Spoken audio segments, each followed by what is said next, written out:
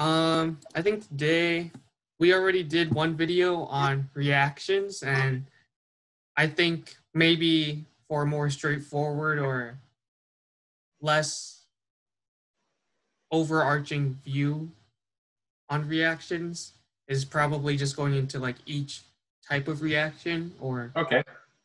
like the specific one. So I think today's would be like oxidation numbers, oxidation reactions, and why they're kind of important. Yeah. Well, I think I can do the why they're important part. Right now I'm recording this video talking to you on my laptop, but it's got a battery in there, right? Our cell phones all have batteries. All of those reactions, those are redox reactions because they're redox is reduction and oxidation, and it's really the loss of electrons or the gaining of electrons. So the movement of electrons from one atom to another is really how all batteries work. And so you don't have to have too much of imagination to understand that getting a handle on redox reactions is a pretty pertinent topic for us. And it's an area where lots of people are still doing work. I have yet to have somebody say, oh, you know what, the battery in my phone is so good, I can't imagine it could ever be better, right? Or nobody ever says, my laptop, it's the best. I hardly ever have to plug it in, right? Or even when I was thinking about my laptop right now, and I think it's about 18 months old. And this morning when I picked it up, it was at 100% battery charge. It wasn't, maybe it was an hour later and it was saying like 50 or 48% or something like that. I mean, it did not take very long. So, and it used to be better than that, right? So battery technology, figuring out how better redox reactions, that's an area that we could make a lot of hay. I mean, in battery-powered electric vehicles, right? If anybody can make a breakthrough in efficiency or in power or in longevity with some chemical reactions there, we'd be in much better shape, right? So the importance of redox reactions is clear to me. So let's have a look at some. In the text, it talks about oxidation numbers, right? And oxidation numbers are really just a way of accounting for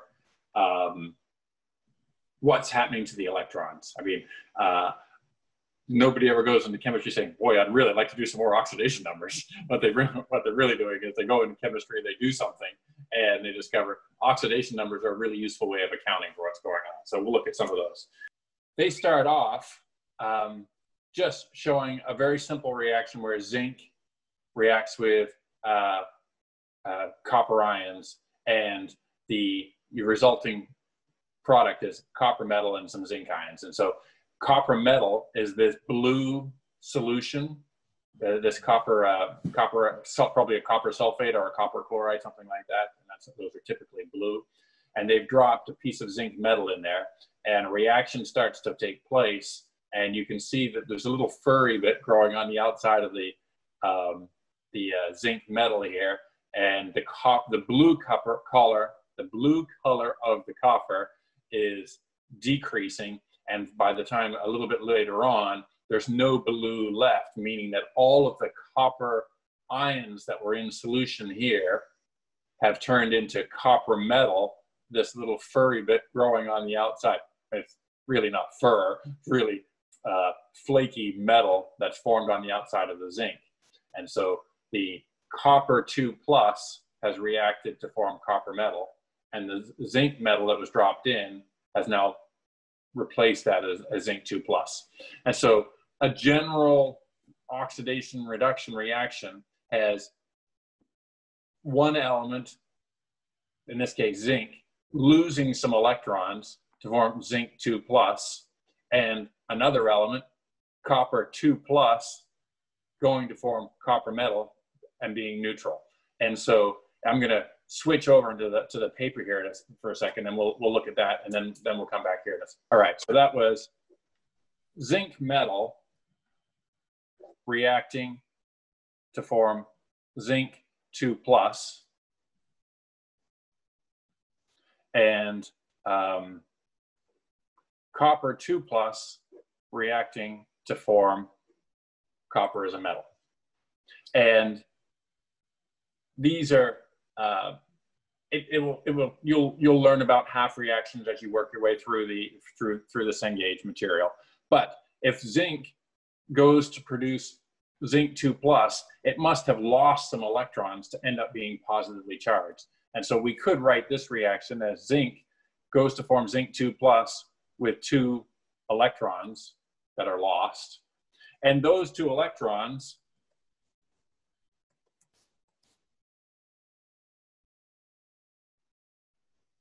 are available to join the copper metal, the copper ions, to form copper as a solid.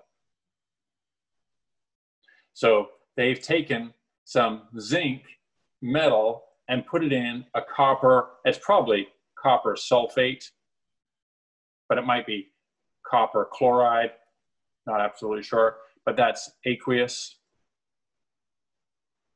And all of these are going to be blue,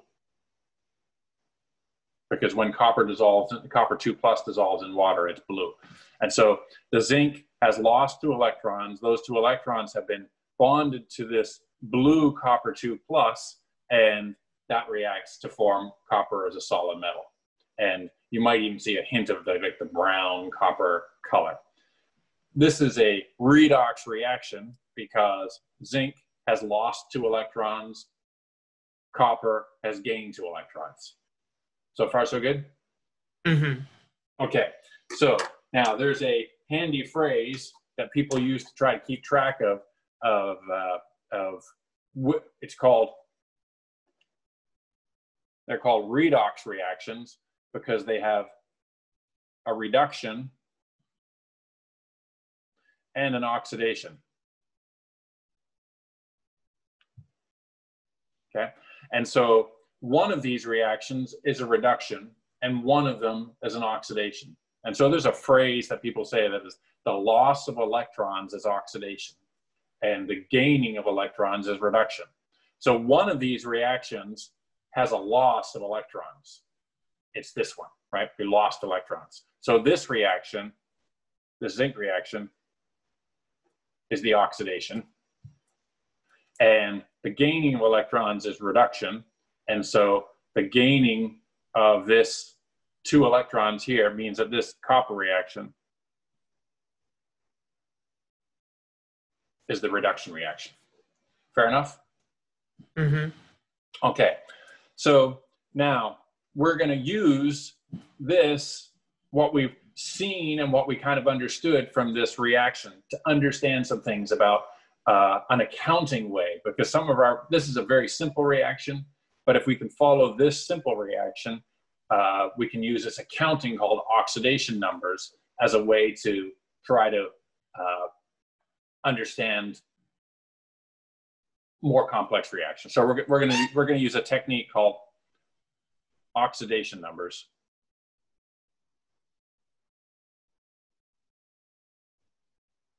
On this relatively simple reaction, okay? So let's take a look at this first one here. We've got zinc going to form zinc 2+. And we know this zinc is a metal just sitting by itself. And so it doesn't have any charge, and so it's sitting by itself, and so we know its oxidation number is 0. And over here, it has a +2 charge, and fortunately for us, it has a +2 oxidation number. And so for zinc, it went from 0 oxidation state to a +2 oxidation state, just based on the charge alone. If we look at the copper was 2+, and conveniently, it has a +2 oxidation number, and it goes to forming copper metal, and it's a metal by itself with no charge, so it has a 0 oxidation number. Now, applying what we saw before, we know that this reaction is an oxidation. And in the oxidation reaction, what happened to the oxidation number? it increased, right? Exactly. So an increase in oxidation number equals oxidation. Okay? And here we went from +2 to 0. And so that's a decrease in oxidation number.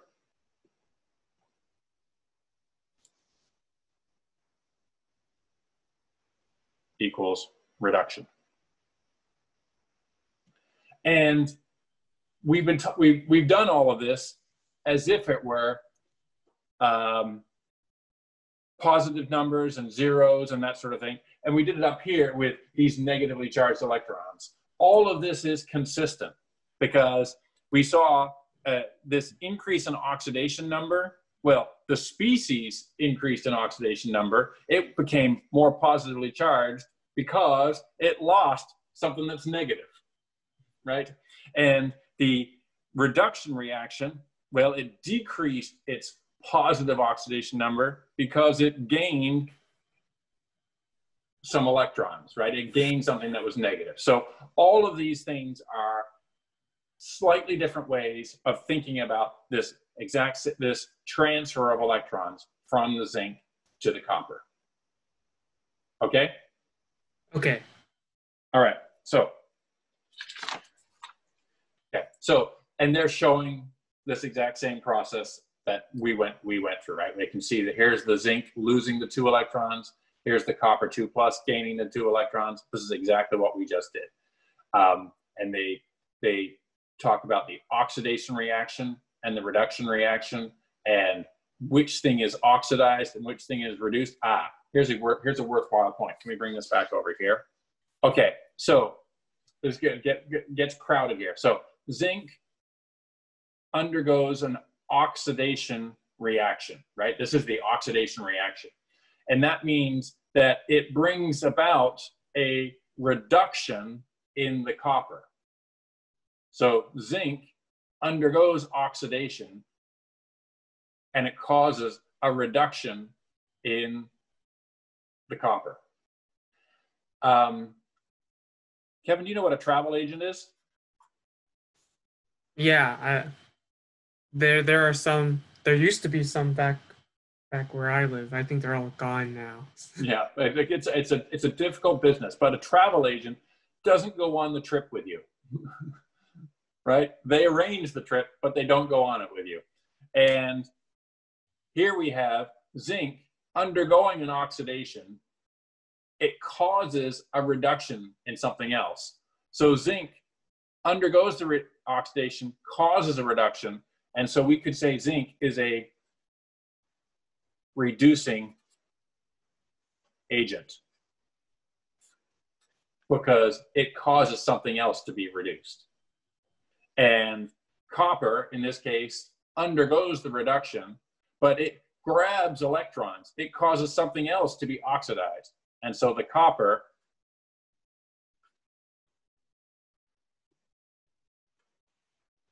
is an oxidizing agent. And so those terms you'll see it undergoes oxidation, therefore it's a reducing agent. If it undergoes reduction, then it's an oxidizing agent. And so it's a challenge to see oxidation and reduction and oxidation and oxidation numbers and all of these things intertwined. So don't be shy about taking your time to try to wrap your head around it because there's a lot of verbiage that sounds the same. But it's just like a travel agent, doesn't go on the trip with you. A reducing agent doesn't undergo reduction, it undergoes the oxidation. All right, so there's more of that. Okay, let's go back to the next section. Okay, so now it gets into oxidation numbers. And it gives a whole load of rules for assigning oxidation numbers so we can figure out what things are going to react and what things aren't. Okay, all right, so, we've already used rule number 1. Each atom in a pure element has an oxidation number of 0. Okay, so it says iron in Fe is 0. Well, we had zinc and we had copper all at 0. And then the next rule is hey, here's some ions. Okay, so it's got magnesium 2 plus has an oxidation of +2. Here's chlorine and chloride has a -1 charge. It has an oxidation number of -1. That's exactly what we had. We had down here, we had zinc as a metal with 0 and zinc 2 plus as +2, right? That's those first two rules. Here's copper is +2 and copper is 0 when it's by itself. All right, so now it starts to get a little more complex, and I'm going to jump on to this next one. So let's look at some compounds. Here is, in compounds, oxygen has an oxidation number of -2. Super helpful. So let's look at carbon dioxide, hydrogen peroxide, and water. So it said, look at carbon dioxide, hydrogen peroxide, and water. All right. So where I would start with these is to say, I want to know, can these undergo oxidation? Can they undergo reduction? Well, the answer to that is probably almost always yes. But the valuable thing is, if we assign oxidation numbers, we can look at some reactions in which they take place and help to understand which things occurred. So here's carbon dioxide, and here's carbon, and here's oxygen.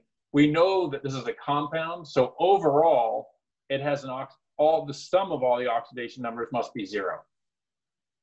And so I'm going to start off and say, hey, almost always, this is the go-to place, oxygen is -2. And so I've got 2 oxygens at -2, makes a total of -4. I've got to equal 0, so therefore my carbon must be +4, which isn't bad, because we know that carbon has 4 valence electrons. So that stands to reason. Okay. When we get to doing Lewis structures of molecules, we'll see that carbon does indeed form 4 bonds routinely. Okay, I'm going to jump to water now. Here is oxygen. I'm going to give it a -2 because that's a great place to start. And here's hydrogen. There's 2 hydrogens. Well, if oxygen is -2 and overall my compound has to be 0, then my hydrogens must in total be +2. I got 2 of them, so hydrogen is +1. Okay, so let's take this knowledge and begin to work it into a chemical reaction. So let's say I take methane and I react it with oxygen to produce carbon dioxide and water. Standard hydrocarbon combustion reaction. All right, so let's use what we're starting to know about oxidation numbers to try to figure out, is this an oxidation reaction? Are electrons transferred from one place to another? So we can do that by assigning oxidation numbers. So here's oxygen. It's an element by itself. And so, is oxygen -2? No. No. It's an element by itself. So we're going to say its oxidation number is 0. Well, we just did carbon dioxide, and we saw that oxygen here is -2, and carbon is +4. So that tells us a couple of things. One is, clearly oxygen has gone from 0 to -2. It's gained some electrons, hasn't it? Yeah, so, because the oxidation number decreased. Exactly. It went from 0 to -2, so it gained some electrons. So over here, which reaction is it that gains some electrons? It's the reduction reaction. So we know already this is going to be a redox reaction. Let's do water next. We know that oxygen is -2 in water. Hydrogen is +1. So far, so good. Yep. All right. Now, this just leaves the methane. So we've got hydrogen. Then one of the next rules we're going to say is hydrogen is almost always +1. So I've got 4 hydrogens, all at +1. And so that means that my carbon, in this case, must be -4. So looking at this, my oxygen went from 0 to -2. My hydrogen was at +1, +1. And my carbon went from -4 to +4. Hold it. My carbon went from -4 to +4. That means it must have lost some electrons. In losing those electrons, they went from the oxygen, went to the oxygen. And so now I can start to see the elements of my redox reaction. I clearly got my CH4 went towards carbon dioxide, and clearly we must have had some electrons transferred from -4 to +4, and we went from oxygen either to the CO2 and the H2O, and so we've clearly got it's gone from 0 to -2, so it's clearly gained some electrons, so there must be electrons gained here, and there must be electrons lost over here. So if this is the loss of electrons, then this is the oxidation part. And this is the gaining of electrons, so this must be the reduction part. And, oh, look at this. We see this is the reduction. If it's a reduction, it's an oxidizing agent, right? Here's the reduction. Not too surprisingly, maybe this will start to give you a hint about why it's called that. Oxygen, funnily enough, is the ultimate oxidizing agent. Right, because oxygen reacts with lots of metals, lots of compounds, sometimes in a violent reaction, sometimes in a slow and gentle, but it's really reactive. And part of oxygen being so reactive is why you can almost always count on oxygen as being -2, because it'll get us there. And so if this is the oxidizing agent in the reduction reaction, then the methane must be the reducing agent.